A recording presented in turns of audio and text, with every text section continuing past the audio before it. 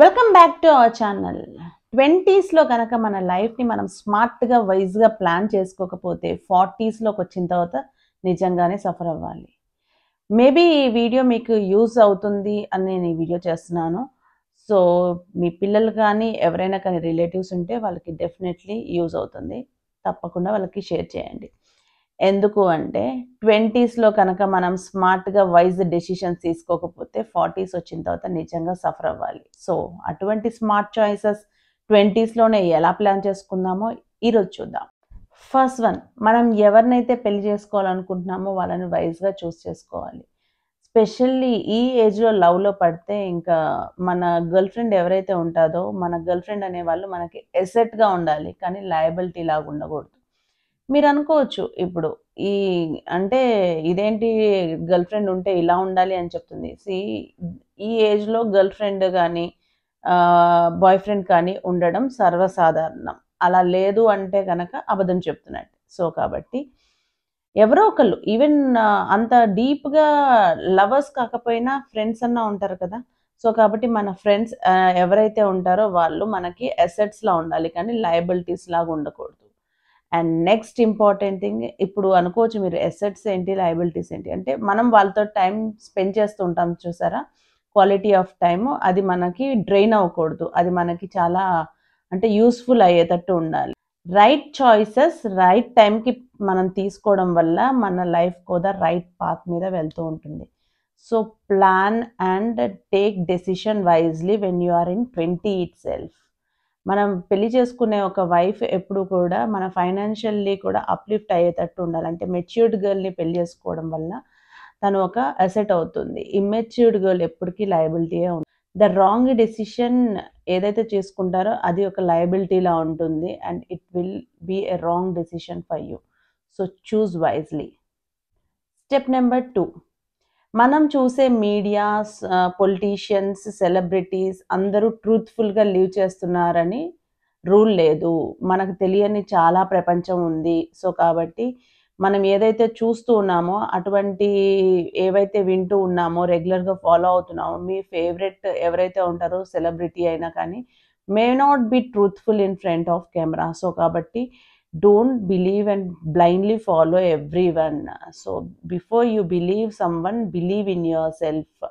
మనం ఎవరినో ఒకళ్ళని బ్లైండ్గా ఫాలో అవడం కన్నా కూడా మన ఇంటర్నల్ ఏవైతే ఉంటాయో మన వాల్యూస్ కానీ, మన ఏవైతే ఫాలో అవ్వాలనుకుంటున్న కొన్ని ప్రిన్సిపల్సే కానీ వాటి మీద ఎక్కువ ఫోకస్ చేస్తే మన లైఫ్ ఇంకా బెటర్గా ఉంటుంది. ఈ ఫ్యానిజము, ఈ ఫ్యాన్ బేస్, ఈ ఫాలోయింగ్, ఈ ఏదైతే ఉంటుందో అది బిగ్గెస్ట్ ట్రాప్. సో కాబట్టి మనం ఎవరో వాళ్ళని కూడా చూడము.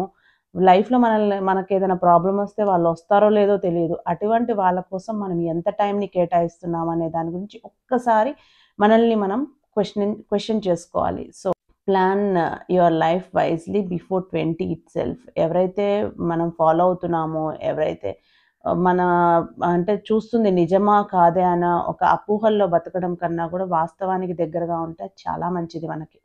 మన మెంటల్ ఎనర్జీ చాలా సేవ్ అవుతుంది. స్టెప్ నెంబర్ 3, ఫ్రెండ్షిప్స్లో మనం చేసే ఇంపార్టెంట్ థింగ్ ఏంటంటే బార్స్కి వెళ్ళడం, పార్టీస్ చేసుకోవడం, డ్రింకింగ్ హ్యాబిట్ డెవలప్ చేసుకోవడం. సో మనం వెళ్ళే పార్టీస్ కానీ ఏదైతే అంటే మనం ఈ ఏజ్లో కనుక డ్రింకింగ్ హ్యాబిటే కానీ ఏవైతే ఉన్నాయో అన్నెసెసరీ టైంని ఎక్కువ వేస్ట్ చేస్తాం చూసారా, అది రియల్గా మన లైఫ్ మీద చాలా ఇంపాక్ట్గా క్రియేట్ చేస్తుంది. ఎందుకంటే ఇది ఏంటంటే మంచి బ్లడ్ ఉన్న ఏజ్, ఇది ఏదైనా సాధించాలి అనే తత్వంతో ఉన్న వయసు ఇది. సో ఈ ఏజ్లో కనుక మన ఎనర్జీస్ అన్నీ కూడా ఒక రాంగ్ వాటి మీద అంటే రాంగ్ టైంకి కేటాయించుకోవడం వల్ల రైట్ టైంకి రైట్ వన్నీ కూడా మనం కోల్పోతాము. ఎందుకంటే ఇప్పుడు మనకు తెలుసు కాంపిటీషన్ చాలా ఉంది. 1 year వేస్ట్ అయినా కానీ it's a big loss for us. కాబట్టి ఏదైతే ఉంటుందో ఆ టైంని ఎక్కువగా కూడా మీ మీద మీరు ఇన్వెస్ట్ చేసుకోండి.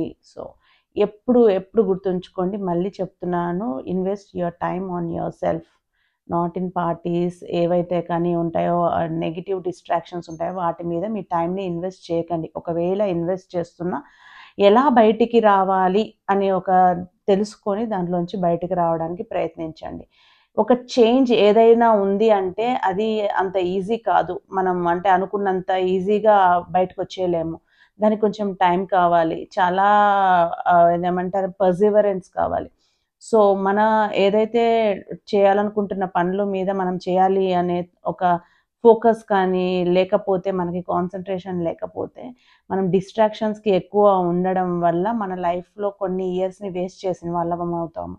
సో, అటువంటి అంటే టైంని ప్రీషియస్ టైంని వేస్ట్ చేసుకోవడం కన్నా గూడా థింక్ అబౌట్ మనకేం కావాలి? మనం ఏం చేయాలి అసలు అనేది ఆలోచిస్తే ఇప్పటి నుంచే మీరు ఇంకా బెటర్‌గా ప్లాన్ జేసుకోగలుగుతారు.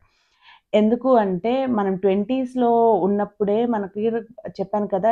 హైలీ ఎనర్జిటిక్‌గా ఉంటాము. అప్పుడు ఒక్క 10 ఇయర్స్ ప్లాన్ చేసుకుంటే 40 ఇయర్స్ తర్వాత బిందాస్‌గా రిటైర్మెంట్ తీసేసుకోవచ్చు. సో, 40 ఇయర్స్ తర్వాతే రిటైర్మెంట్ చేయాలంటే నేను 20స్‌లో ఎలా ఉండాలి అనేది ఒక ప్లానింగ్ ఉంటే గనక డెఫినైట్లీ ఆ ఏజ్‌కొచ్చిన తర్వాత స్ట్రెస్ ఫీల్ అవ్వరు. జాబ్ మీద విరక్తి కలగదు. చాలామంది 40స్‌లో నా జాబ్ నాకు నచ్చట్లేదు అని బాధపడే వాళ్ళు కోకొల్లలు. సో, కాబట్టి ఆ లిస్ట్‌లో మీరు ఉండకుండా ఉండాలంటే ఇప్పటి నుంచే 20స్‌లో మన లైఫ్‌ని, మన జాబ్ ఏదైతే ఉంటుందో దాన్ని పర్ఫెక్ట్‌గా ప్లాన్ చేసుకోవాలి. Next one.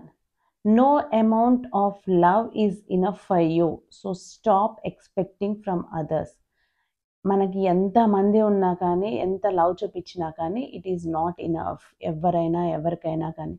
సో, కాబట్టి ఏదైతే ఉందో ఆ లవ్ అనేది ఎక్కువగా గూడా వేరే వాళ్ళ నుంచి వచ్చే ఏదైతే ఉంటుందో అది మనకి ఎప్పటికీ సఫిషియంట్‌గా ఉండదు. సో, కాబట్టి ఎక్స్‌పెక్టేషన్స్ అన్నీ కూడా లవ్‌లో మన కోసం ఎవరో ఏదో చేస్తారు. We will expect a lot. మనకేదో చేసేస్తారని ఎవ్వరి కోసం ఏమీ చేయరు. ఎవ్వరైనా కానీ వాళ్ళ నీడ్ ఏంటి?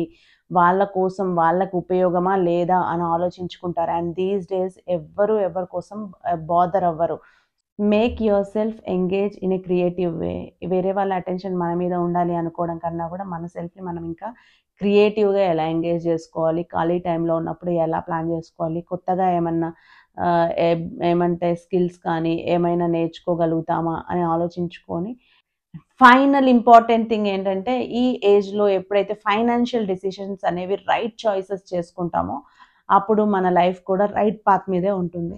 ఈ ఏజ్‌లో కనుక మనము మన ఫైనాన్షియల్ డెసిషన్స్ ఏవైతే ఉంటాయో, అవి కరెక్ట్‌గా చేసుకోవడం వల్ల అంటే మనము ఏవైతే ఇన్వెస్ట్‌మెంట్స్ గురించి, ప్లాన్స్ గురించి తెలుసుకోవడము అండ్ మనము ఎలా మన సేవింగ్స్‌ని మళ్ళీ ఎలా ఫ్రూట్‌ఫుల్‌గా అంటే ఇన్‌కమ్ జనరేట్ అయ్యేటట్టు చూసుకోవడము. ఇలాంటివన్నీ చేయడం వల్ల ఏమవుతుందంటే, మన అంటే అన్నెసెసరీ వేస్టేజ్ ఆఫ్ మనీ అనేది ఉండవు. అన్నెసెసరీగా మనం ఏవేవే ఖర్చు పెడుతూ ఉంటామో, అవి అన్నీ కూడా లయబిలిటీసా, అసెట్సా అనేవి ప్లాన్ చేసుకొని ఖర్చు పెట్టుకోవడం వల్ల, మనకి డెఫినెట్‌లీ అవి లాంగ్ రన్‌లో చాలా యూజ్ అవుతాయి. ఎందుకంటే, ఒక ఏజ్ అయిన తర్వాత మనము ఎర్న్ చేయాలన్నా గాని అంత ఎనర్జీ ఉండదు. ఇప్పుడు ఎర్న్ చేసే అమౌంట్ చాలా ఇంపార్టెంట్. ఇప్పుడు మనం కనుక ఫైనాన్షియల్ నాలెడ్జ్ అనేది లేకుండా కనుక విచ్చలవిడిగా మన మనీని వేస్ట్ చేసుకుంటే, అది ఎప్పటికైనా మనకి మంచి అంటే ఫ్రూట్‌ఫుల్‌గా ఉండదు అది. సో, కాబట్టి మనం ఏవైతే ఉంటాయో ఫైనాన్షియల్ డెసిషన్ అనేది రైట్‌గా తీసుకోవాలి. ఒక అంటే మనం ఇప్పుడు ఎక్కువగా కూడా మొబైల్స్ కానీ, గ్యాడ్జెట్స్ ఏవైతే ఉన్నాయో అవి కానీ, ఇంకా ఎలక్ట్రానిక్ ఐటెమ్సే కానీ, వెంటనే తొందరగా పెళ్లి చేసేసుకుంటే ఇల్లులే కొనేయాలనడం ఇవన్నీ కూడా ఒక మిడిల్ క్లాస్ ట్రాప్ అన్నట్టు. ఈ ట్రాప్‌లో కనుక పడిపోయామనుకోండి వాటి కోసం ఎప్పటికీ మనము స్పెండ్ చేస్తూ ఉండాలి మనీ. సో, కాబట్టి ఈ టైంలో కూడా ఏదైతే మనం ఒక అడుగు ముందుకు వేస్తున్నామో అది మనకి మన ఫైనాన్షియల్స్‌ని ఇంప్రూవ్ చేసేలాగా ఉండాలే కానీ, మనం ఏదైతే చేస్తున్నామో ఆ డెసిషన్స్ అనేవి రైట్‌గా తీసుకొని, మనం ఏవైతే ఇన్వెస్ట్ చేయాలో ఇన్వెస్ట్‌మెంట్ ప్లాన్స్ గురించి కానీ, ఏవైతే ఫైనాన్షియల్లీ మనీ పరంగా మనం గ్రో అవ్వాలంటే ఆ గ్రోత్ పాయింట్ ఆఫ్ వ్యూలో ఎటువంటి స్టెప్స్ వేయాలి అని ఆలోచించుకుంటూ ఇప్పటి నుంచే నన్నడిగితే ఇప్పటి నుంచే ఫైనాన్షియల్ ప్లానింగ్ అనేది రైట్‌గా చేసుకుంటే నెక్స్ట్ 40 ఇయర్స్ తర్వాత మీరు సఫర్ అవ్వరు. సో, కాబట్టి plan your finances very well. So, మీరు చేసే జాబ్ అయినా, మీరు చేసే పని ఏదైనా కానీ ఎంజాయ్ చేయాలి అంటే ఫస్ట్ మనకు నచ్చిన జాబ్ అయ్యుండాలి. సో, ఆ నచ్చిన జాబ్ ఏంటి అనేది ఆలోచించుకొని ఫస్ట్ స్టెప్‌లో ఒకవేళ మనం టెంపరరీగా ఒక జాబ్‌లో జాయిన్ అయినా కానీ, దానికోసం మన ఏదైతే ఇంట్రెస్ట్ ఉందో ఆ ఏరియా కోసం కొంచెం టైమ్ ఎవ్రీ డే ఒక 1 అవర్, 2 అవర్స్ కేటాయించుకొని సెట్ చేసుకోవడం వల్ల మనం కొన్ని ఇయర్స్ తర్వాత ఒక 40 ఇయర్స్ వచ్చిన తర్వాత మన ఇష్టం ఏంటి అనే దాని మీద కూడా ఇంకెక్కువ ఫోకస్ చేసి అది చేయగలుగుతాం. సో, కాబట్టి ఏవైతే మనము చేయాలనుకుంటున్న ఈ చిన్న చిన్న కరెక్షన్స్ కనుక ముందే తెలుసుకొని అలర్ట్ అవుతే మన లైఫ్‌లో ఏ ప్రాబ్లమ్స్ ఉండవు. ఈ వీడియో మీకు నచ్చితే డెఫినెట్‌లీ లైక్ చేయండి అండ్ షేర్ చేయండి. మన ఛానల్‌ని ఇంకా సబ్స్క్రైబ్ చేయకపోతే సబ్స్క్రైబ్ చేయండి. Thank you for watching.